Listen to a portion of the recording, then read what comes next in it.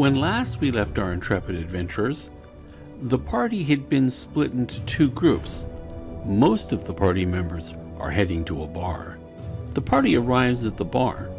Seraph picks out the name of the bar in common as saying, Scala's. They enter, followed by Finn. When Akai and Australia arrive, Australia is hesitant about going in. She says it doesn't look like a bar.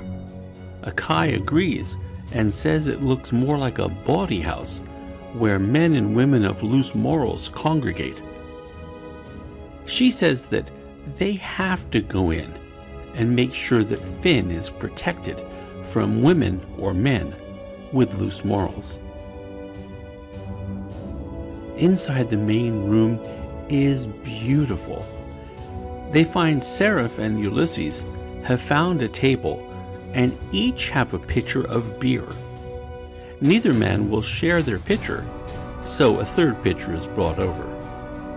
The barmaid tells them that the 3 pitchers are on the house. The place is full. Staff, both men and women, are wearing revealing silk garments.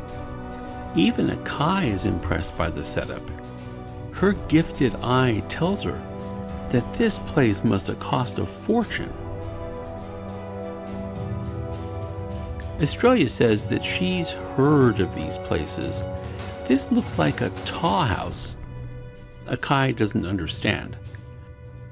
Australia says that a chia is a person who sells their body on the streets, whereas a taa is a person of pleasure, usually highborn, well-trained, and in demand. She has heard that several taas have had their exploits immortalized in folk songs and stories. She's heard that one even has a play named after her. Of course, all these are rumors that she's heard. Her father would never let her attend such a place. Australia notices that Finn is now talking to a couple of scantily clad women. He's holding his lute and gesturing to it, and the women seem to understand what he wants. She also notices that there are a pair of women sitting next to both Ulysses and Seraph. Out of the corner of her eye, she sees that Akai has left while she was looking around. She sees that Akai is talking to a merchant, and as Australia watches, she sees Akai smiling, something that the woman never seems to do, and from where she is sitting, she sees that Akai has her hand on the man's money purse.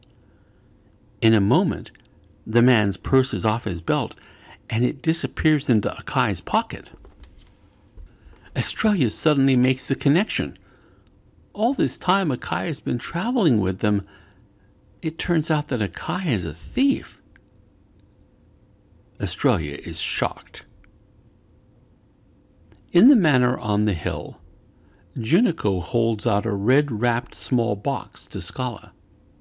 Despite being ready to find and kill Lissa, the mage is intrigued by the box. She asks what it is, and Junico tells her to open it and see. Scala does open it. It's a ring of perfect beauty. She's stunned and asks why he is giving her a present. He tells her it isn't a present. He tells her that his official period of mourning for his wife is over, and he wants to wed again. He tells her that the marriage to Kita Cho, his first wife, was to cement his claim to Sylvia's rest. But for a second marriage, he believes he will marry for love. He says he wants to marry her. Scala feels faint and goes over to sit down. She tells him that she is honored and she'll always care for him. However, she says that she's cursed. Her mind and body could one day be controlled by dystoria. and she could be made to hurt him. She gets up as if to walk away, and he asks her point blank, "What is your answer? Yes or no?"